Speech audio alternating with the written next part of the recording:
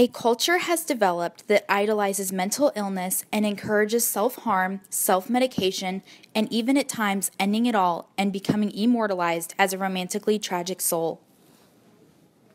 The issue with publicizing depression on social media is that from an outsider's perspective, the patient, the one who is actually struggling, is sort of pointed out to be someone who is special or different. And I feel like everyone wants to be special or different.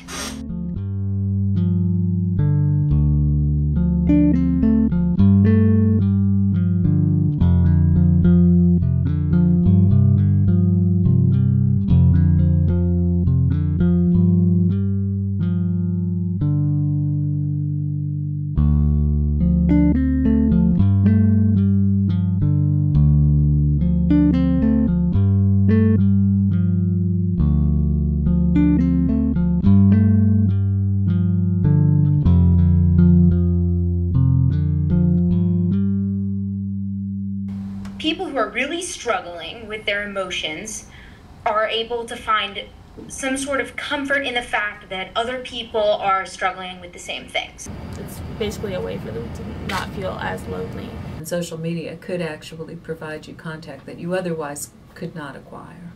I definitely think that there could be some people out there that look at, other people and say, well, maybe I'm depressed, maybe I can say it too, just to feel like I'm in with the crowd of people. It's a communal sense of taking care of someone's problems rather than someone taking care of that themselves.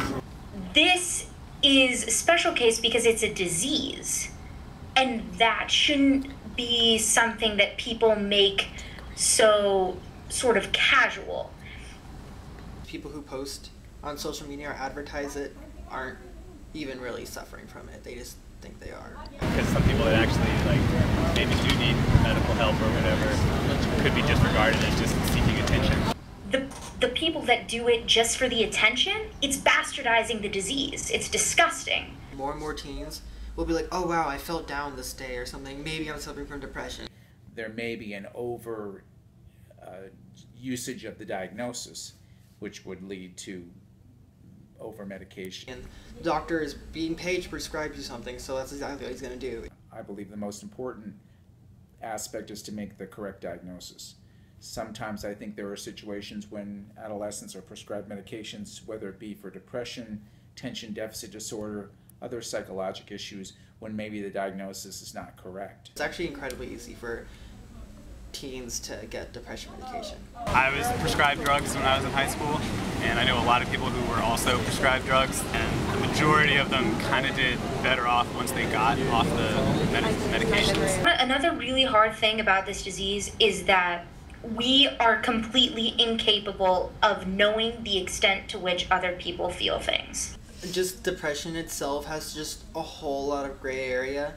There is no right or wrong, like, oh, you have it or oh, you don't have it. Like, people can have a little bit of it, can have a lot of it. It can be so bad that they can't get up from bed. It's like you wonder if you'd never seen a picture of someone cutting, or if you never heard about it, would you resort to cutting?